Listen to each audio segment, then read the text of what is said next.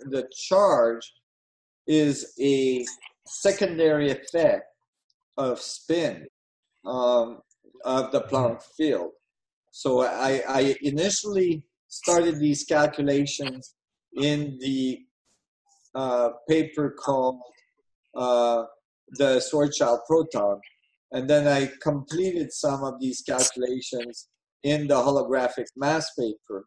And in these two papers, I made a calculation back on the envelope. It's not complete.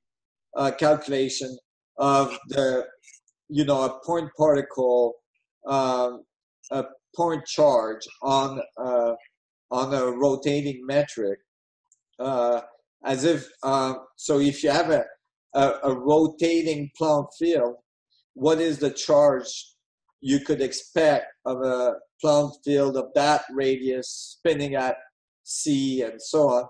And I got very close, appropriate function to the anomalous magnetic effect. And so this leads, of course, more has to be done, but basically think of it as spin, as angular momentum, like a little bit like a magnetic motor. Think of it as the charge being the result of the Planck, and the electrostatic charge being the result of the Planck field oscillating, but don't think of oscillation as something like this, up and down thing, but actually as a rotation, a bulk rotation. In this case, it's billions and billions of Plancks that are bulk rotating together and are defining an electrostatic boundary at the shear modulus in the field. And that boundary, that electrostatic boundary that it produced, that charge that it produced, is what we call that particle, like the proton. Like the proton is not a billiard ball. Again, the proton is